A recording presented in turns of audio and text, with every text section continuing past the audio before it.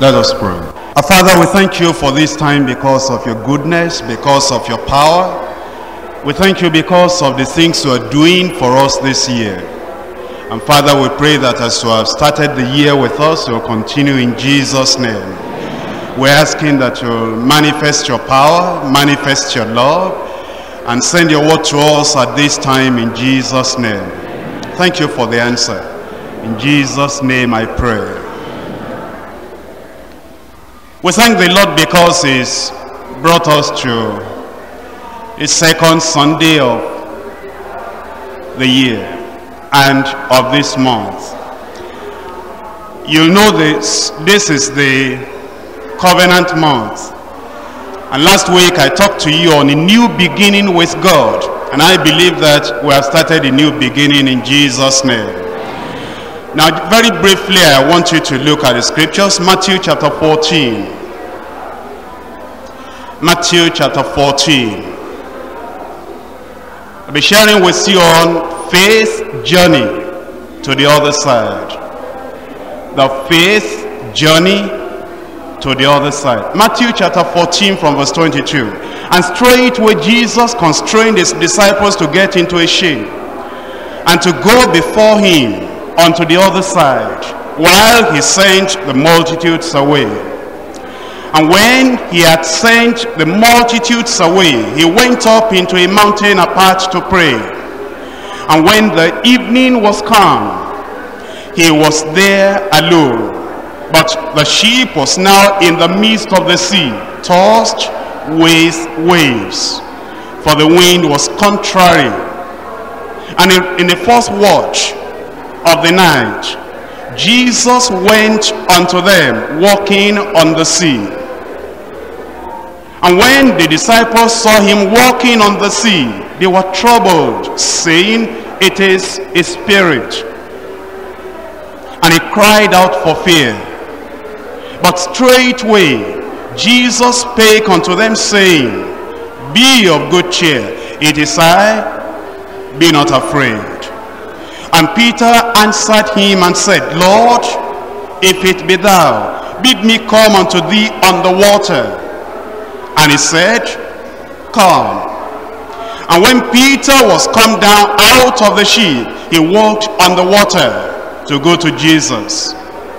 But when he saw the wind boisterous, he was afraid, and beginning to sink, he cried, saying, Lord, save me. And immediately Jesus stretched forth his hand and caught him and said unto him, O thou of little faith, wherefore didst thou doubt? And when they were come into the ship, the wind ceased. From the beginning of the year, the Lord has been encouraging us for us to know he has a great plan, a great purpose for every one of us this year. And I'm believing God that the purpose he has, the plan he has, he will fulfill in Jesus' name. Now you see, Jesus Christ had just ministered to 5,000 people. In fact, according to Bible record, 5,000 men, the women and the children not counted. He's ministered the word of God unto them, he's fed them with food. And then he called his disciples and he said, we must move on, make progress, go forward. And he gave instruction. And from the story I have read to you, which are titled Faith Journey to the Other Side, I want you to look at 4 definite things. Number 1, the plan of Christ. You don't want to start a year like this without having in your mind that Christ has a plan, he has a purpose, he has a goal, a target. The place is leading you to. Number 2, problems of Christians. If you've been a Christian for a bit of time, you know that as a Christian, as a believer, there could be problems, but the problems should not overshadow, overthrow the plan that Christ had originally. Number 3, the power for courage. the plan God has for you this year. You'll discover there might be problems, but understand the plan is intact. The purpose is intact. And then God can give you the power for courage that will make you to be able to get through and get over. And the last part of the story, peace through Christ. The plan, the problem, the power, and the peace. Now look at verses 22 and 23. And straightway Jesus constrained his disciples to get into the ship and to go before him unto the other side, while he sent the multitudes away. Miracle had been performed. Jesus had fed the multitude miraculously, supernaturally. But then he now showed his own disciples that he was giving them a direction. Don't live without direction in your life. The moment God calls you, or maybe after you have received a great miracle, the supernatural in your life, understand, he wants to give direction, purpose to your life. And once that direction has been given, nothing in earth, nothing from the pit, nothing from men or Satan can hinder that plan or stop that direction. He told them, let us go over, or you go before me to the other side. This year, we're not going to remain where we have ever been. We're going to get to the other side. We're going to make progress. We're going to move on in the power of the Lord. And we are not going to remain at the same level of Christian standard. We are not going to remain at the same level of Christian commitment. We are not going to remain at the same level of past achievement. By the power of the Lord and the grace of God, we are moving on. And we're going to the other side. Because that's what he said. That's the direction he gave, that we should move to the other side. There are Christians that live their lives without understanding that God gives us direction, that God guides his own people, that God leads his own people. You know, they'll ask the question, how do you ever know that God will lead? Well, my sheep hear my voice and they follow me. And he said, a stranger's voice they will not listen to. He'll lead to the other side. In fact, he'll be so definite and specific as to moving on, making progress and going to the other side. In Isaiah chapter 30, verse 21. And thine ears shall hear a word behind thee, saying, this is the way, walk ye in age, when ye turn to the right hand, and when ye turn to the left. What an assurance for this year 1987, that wherever you are now and wherever he wants you to go, making a plan for you, mapping out his goal, his target for you, your ear will hear his voice, the direction, the leading, saying, this is the way unto the place I'm leading you, on to the other side. And if Christ is leading you, he's leading us to victory. He never leads into defeat. He never leads us into a pit. He never leads us into anything that will harm or destroy our lives. In Isaiah chapter 42, verse 16, and I will bring the blind by a way that they knew not. I will lead them in paths that they have not known. 1987 is new, but I'm assuring you by the word of God that he gives direction. There is a plan in the mind of our Heavenly Father for us, and that plan he will fulfill. That goal by his power, in partnership with him, you are going to reach in the name of Jesus. And he says, I, the Almighty God, the omnipotent one, the all-sufficient one, the one that says, I am that I am, and and he plans and nobody can hinder him. He says, I will bring the blind by a way that they knew not. I will lead them in the paths that they had not known. I will make darkness before them. Isn't that wonderful? I will make darkness before them and crooked things straight. These things will I do unto them and not forsake them. In Psalm 143 verse 10, here is the psalmist knowing that God has a plan, knowing that God has a purpose, knowing that God has a place, is leading him, directing him. You know what he says in prayer to God? Teach me, in verse 10, Psalm 143, teach me to do thy will, for thou art my God. Thy spirit is good. Lead me into the land of uprightness. And so, brothers and sisters, God is still the same. The same in love, the same in wisdom, and he wants to lead, he wants to guide. And this new year, he's saying, come along with me in the faith journey, and let's go on to the other side.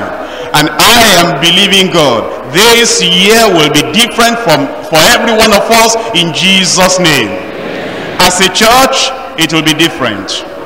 As individuals, it will be different. As families, it will be different, because he has a plan to take us to the other side. Now, listen. You see, many people do not understand the ways of God. That when God has a plan, and you take a step, and you say, I am going to follow, problems may arise. And then is when you are able to differentiate between the mature and the immature. Then is when you are able to differentiate the one that knows the Lord and knows him intimately, and the one that doesn't know the Lord as much. Come back to Matthew chapter 14 from verse 24. But the ship was now in the midst of the sea, tossed with waves, for the wind was contrary. And in the fourth watch of the night, Jesus went unto them, walking on the sea. And when the disciples saw him walking on the sea, they were troubled, saying, it is a spirit. And they cried out for fear. That's the second point. Problems of Christians. Do you know that Christians could have problems? You know, some people doubt that Christian experiences just because they have problems. You know, there are people that will doubt what Jesus told them before, the leading of the Lord before, just because they have problems. You know, the people that are always seeking for the will of God and will say, I am trying to find the will of God. But I thought you said last week you knew the will of God about that matter. That last month you said you knew the will of God about that matter. Oh yes, I knew the will of God, but look at these problems. You know what they think? They think if it's the will of God, there will never be problems. If there is a problem in that thing, on that way, in this program, in the project, then it is not the will of God at all. But listen, God has his plan. God has his purpose. You put your hand in the hands of God and say, lead me on. I want to do thy will, O God. Then you'll find that Lucifer, that old serpent, the devil, Satan, he is not going to make it easy for you to live and do the will of God. As soon as you step into the will of God, the devil wants to try his worst. He wants to fight hard so that he can beat you out of that will of God. That's why we have problems. But if you stand firm and start sure and say, I know the Lord who has called me. I know we're moving on to the other side. And brethren, this year we're moving on to the other side. No more defeat, there will be victory. No more lack of faith, no more fear, there will be faith. And this year to the other side, where everything is bright and glorious, where everything is being directed by the Lord, we're moving on to the other side in Jesus' name. But then the devil is going to bring some confusion. You know, they got in there. Jesus had gone to the mountain to pray, and these were the disciples. They were rowing hard, they were going hard, and they were trying their best so that they'll be able to get to the other side. You believer, that's what we do. We try our best, we do our best, that we'll keep in the will of God, we'll keep in the way of God, we'll keep in the word of God, we'll be going on and going on and going on. But the storms were against them. You know, in your family, problems in the family, and you say, well, I'm a believer now, why are all these things there? I'm a child of God now, why are all these things there? If it is true, the covenant we made with the Lord at the beginning of the year, and the Lord is taking us on, why am I experiencing all this? Because the devil will want to fight the will of God in your life. You know, you've been in another place, in another religion, and here you are today, born again, alive in Christ, going on with the Lord, and you're saying, I praise the Lord, I'm on my way to heaven, I believe on the Lord Jesus Christ, He is my Savior, He is my shepherd, He is my Lord, He is my master, He's leading me on, He's giving me promises this year, let's go to the other side. All of a sudden, problems come, and you say, am I in the will of God? Did I do right to give my life to Jesus Christ? Did I do right to get away from that other religion and come into a church like this just because of those problems? But you know, if you will understand that the devil is fighting because you are in the will of God. What does the Bible say? I'm sure you know this in Psalm 34. Psalm 34 verse 19. Many are the afflictions of the righteous, but the Lord delivereth him out of them all. Afflictions of the righteous, problems of the Christian, a person who has made up his mind, I'm in the faith journey, I am going on, I've heard the voice of the Lord. He has said, come along with me, and I'm going along with him. He is the Lion of the tribe of Judah, and I know that he is able to take me through. He is a great shepherd, the good shepherd, and I know that he will never lose the weakest of his saints, the weakest of his sheep, and I'm going on with him. But then the problem comes. Understand? Even though the problems might be there, the afflictions might be there, that the Lord will deliver you. The Lord will deliver you. You know, the problem is not there to kill you, to destroy you. The problem is there to alert you that there is a devil around the corner. But thank God, Jesus is nearer than the devil. You know, the disciples didn't know that while they were right in the midst of the sea, in the midst of that problem, Jesus was very near. Yes, the problem, but yes, the Savior. The difficulty, oh yes, but the deliverer here, just right here, very near. Even though the problems were there, Christ was very near. The next time you have a problem in your life, remember, Jesus is very near. Jesus is very near. Persecution arises, remember, Jesus is nearer than that persecution. A sickness arises in the family, remember, the great physician, Jesus, is nearer than that problem. In verse 25, and in the fourth watch of the night, Jesus went unto them, walking on the sea. And when the disciples saw him walking on the sea, they were troubled, saying, it is a spirit. And they cried out for fear. You know, they had physical problem. Then Jesus Christ was coming. They thought spiritual problem had come on top of the physical problem. Think about it. They saw Jesus Christ coming. But remember, there was no electricity like this. It was dark. So they just saw that figure coming from some distance. And they wondered, what could that be? They were scared. They were afraid. You know, in our lives, our fears are caused by misinterpretation.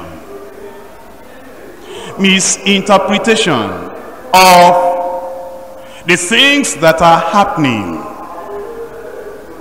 The misinterpretation of the things that are really there. Because this was Jesus, but because of their misinterpretation, thinking that he might be, that he was a spirit, an evil spirit. That's why they became afraid. You know, the heart of man is always thinking it's an evil spirit. And when you look at people that talk about spiritual gifts, and whenever they say discerning of spirits, they are always thinking, oh yes, we're about to see an evil spirit. They're on the lookout for something evil. And so these disciples, they got into this type of thing. You remember a preacher that came here last year when he said, fear, actually F-E-A-R, is false experiences appearing real. You know, all those things were false. This is Jesus Christ. Their own explanation, their own interpretation, what they thought they saw was totally false. And yet it appeared, an evil spirit appeared real to them just right away. But then understand, whatever the problems may be, Christ is near and he wants to deliver, and he will deliver in Jesus' name. If you've made promises to the Lord, you've given your life to the Lord, and you have heard the word of the Lord saying that I'll be with you this new year at the Tafa Balewa Square, or last Sunday, or any of the services, and now a problem has started. Oh, don't say, those preachers deceived me. They told me I will get to the other side, and look at it now, this is January, I have problems. No, don't be afraid. Don't be afraid. God is going to get you out of that problem. All those things you are seeing now, your fear is just false experience appearing real. But there's nothing to it. There's nothing to it. You stand on the word of the Lord. Keep on looking to the Lord, and you will find that Jesus Christ, he'll come and take you out of that problem. And he will remove all the problems, and you will still get to the place he wants you to get to in Jesus' name. Now, Peter, as all these things were going on, and he wasn't very sure, could that be Jesus? The voice looks like the voice of Jesus. Looking at him, the posture, looking at him some distance up, it looks like it could be Jesus. But because of the night, because of the fear, because of the problems, because of the storm, he wasn't really sure about what he was seeing or hearing. And so he said, if that's you really, bid me come unto thee. And Jesus said, come. Now remember that what Jesus was doing here has never been done. Moses was a great lawgiver and a great prophet in Israel. He never walked on the water, never. And people like Elijah, Elisha, those mighty giants of faith in the Old Testament, you never find any record they walked on the water. You've read no doubt about Daniel, Shadrach, Meshach, and Abednego, those giants of faith. That even in the New Testament record, it says these were the men of faith. And theologians call them heroes of faith. But they never walked on the water. But then here came Jesus Christ walking on the water. And Peter said, if that's you, the purpose of my heart, my goal in life, The deep, deep desires in my heart has always been to be like Jesus Christ. And I do not want to go into past history that Moses never did it, Elijah never did it, Elisha never did it, Daniel, Shadrach, Meshach, and Abednego never did it. If that's you, Jesus, and you called me, and my desire is to just be like you, even if it makes me to do something that looks incredible, something that looks impossible, something that looks unusual, extraordinary, if that's you, I want to be just like you. Bid me come unto thee. And Jesus said, come. Now you know, Jesus never discouraged anyone that wants to get higher in faith. Pray higher in faith. Live higher in faith. Jesus never taught his disciples that they should be too conscious of impossibilities. In fact, he said, the works he that believeth on me, the works I do, he shall do. And greater works than these shall you do, because I go to the Father. And so Jesus said, come. And on that single word, Peter, without conferring with flesh and blood, without asking his good friend Andrew, without asking his good friend John, without asking his good friend James, do you think I should do it? Do you think I should come out? Well, they might be thinking, because, you know, they were still not sure. Even Peter himself just said, if you are. So these other people in the boat were not very sure who that is. So ideas will be coming in their head. Peter, if you go out there, I'll take information back to your wife what really happened. Well, your wife will not have too much a problem, because she knows that you have all the time been a daring person, and this thing might get you into trouble. Peter did not even discuss with them. And of course, Thomas must have been there because he was one of the 12. I'm sure Peter must have looked away from the direction of Thomas, because if you look too closely to Thomas, you'll never try the impossible. You'll discuss it until the chance has passed. You'll debate it until there is nothing to do again. So Peter, in faith, he just stepped out. And the Lord is calling you this year, come up higher. The things I did, you can do. The way I prayed, you can pray. The life I lived, you can live. The holiness I showed and revealed to humanity when I was here on earth, you can live such a life. And Jesus is saying, come. And if you'll believe, if you'll say, I will, and I know by your power, I'm able, you will, in Jesus' name. What gives us power for courage?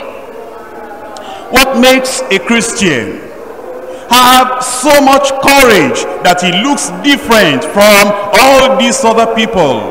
What makes a Christian live a life, pray prayer, and challenge the evil spirits and evil powers, and then get on top of the sea and walk on the sea without any hindrance? And he appears courageous about it, knowing as a child of God, greater is he that lives in me, and I know that I am able. See it in the word of God in Deuteronomy chapter 31. Deuteronomy chapter 31 verse 6.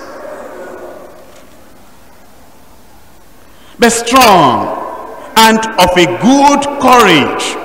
Fear not, nor be afraid of them. For the Lord thy God, he it is that doth go with thee. He will not fail thee, nor forsake thee. Brothers and sisters, you don't need to wait until you study the whole Bible and fill your mind, fill your heart, fill your head with Genesis all through to Revelation. Just this single sentence, just this single verse, if you take it, if you believe it, if you meditate on it, if you rest your whole weight on it, and you say, God has spoken to me. He has told me be strong, be of good courage, fear not, nor be afraid of them. The Lord thy God, the Lord thy God, he it is that goes with thee. He will not fail thee, he will not forsake thee. If you stand on that single verse and you trust that single word of the Lord, you'll find that there will be courage in your heart to live like Christ, pray like Christ, and do the things that Christ wants you to do. That's how Peter stepped on the water and he started coming. Of course, when he saw the wind, he began to sink. But please, John had no right to point at Peter and say, there you are, now you are sinking. He had no right, because he had never tried it. He had never done it. And so a person that had never tried and failed has no right to point accusing finger to the person that has even tried. And he walked on the water, and of course he prayed a short prayer because he believed. He now knew it is not just a spirit. He said, Lord, save me. That means that he had got to understand that this is really Jesus Christ. This is the Lord. With him all things are possible. I may not be able to come out of the water myself, but he will do it. Lord, save me. And the Lord raised him up. And then we're told both of them came into the ship. And as they came into that ship, there was peace. Peace through Christ. You know, one of the greatest things you can enjoy being a believer is to have the peace of God. Whatever the circumstance, whatever the problems, whatever people are saying around you, to remain in the peace of God. And to enjoy that peace that passes understanding. It's one of the greatest things you can have. And Jesus is the Prince of Peace. And as he enters into the ship, so that he will still make you to get to the other side, there will be peace in Jesus' name. Now remember, God has a plan for your life. He has a plan for your life, and he will fulfill that plan. Remember, problems may come. Those problems will never cancel the plan. And remember, all the power for courage we need from Christ, we can go to the Lord, and the Lord will give unto us. And all through our lives, resting in him, we can be at peace. He is the Prince of Peace. Isaiah chapter 26 and in verse 3. Thou wilt keep him in perfect peace, whose mind is stayed on thee, because he trusteth in thee. Take away your mind from what the devil can do. Take away your mind from what persecutors can do. Take away your mind from what circumstances the storms of life may have, and let your mind trust in him. Let your mind stay on him. There will be peace, perfect peace. He'll keep you in safety, he'll keep you in peace, and the joy of the whole thing is that the disciples, they got to the other side. Do you know, this year, every one of us without exception, if you can only trust the Lord, the plan of the Lord for you this year will not fail. For your family, it will not fail. And for the church, it will not fail. The demons in the air, Satan may even increase his power, may increase his opposition, but once Jesus has given out the word, let us go to the other side. Before you know what is happening, storm or no storm, problem or no problem, difficulties or no difficulties, you're already on the other side. And we're moving on. I said we're moving on.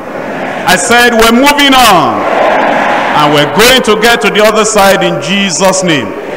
Wipe away the tears, look away from the problems, and fix your mind and fix your eyes on the Lord Jesus Christ, and put your hand in his hands and let him lead you onto the other side. Can you rise up on your feet? You tell the Lord, that this year you are going on to the other side. You are going on to the other side. There is victory. There is power. All you need, God provides when you get into this faith journey and you get to the other side. Forget about those problems. Christ is nearer. The Lord is nearer than those problems.